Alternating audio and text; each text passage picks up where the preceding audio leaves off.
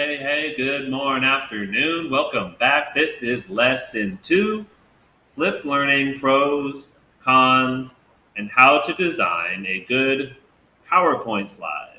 So, flipped learning definitely has its pros, its benefits. For one, flipped learning allows the students to pause the video.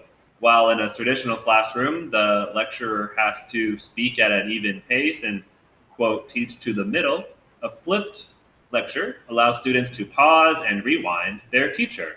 Also, a flipped lecture allows the teacher to give a lot more one-on-one instruction to students to answer students' specific questions or concerns on an individual basis while they do some kind of student-centered activity.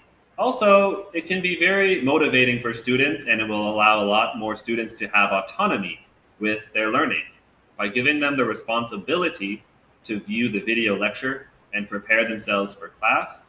Students get a lot more ownership over their learning. And finally, flipped learning gives students the responsibility and accountability to form their own questions.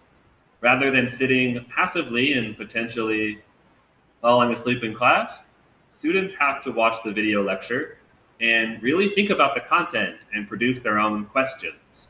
In one study, one of the students in a flipped lecture in university once said that moving direct instruction outside the classroom makes room for more engaging students in communicative tasks and interaction in the target language. In other words, by moving the lecturing part of the course outside of class, students have a lot more flexibility and autonomy inside of the class.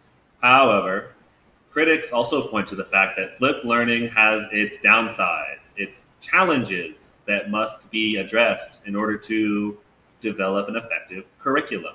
For one, it's time consuming.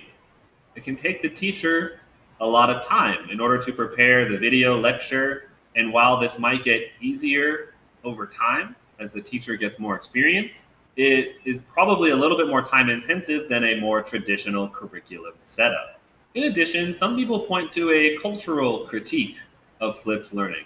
In other words, in Korea and in most countries, to be honest, a lot of students just are not used to a flipped lecture format. They are very accustomed to being able to walk into class and sit and passively take notes. But flipped learning challenges students to engage with school differently. So while it can be to students' benefit over time, at least in the short run, it can be very difficult for them.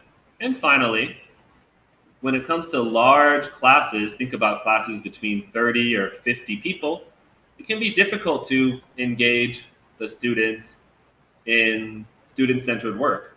So flipped learning can be difficult to implement in class because one teacher can have a difficulty monitoring 30 to 50 students.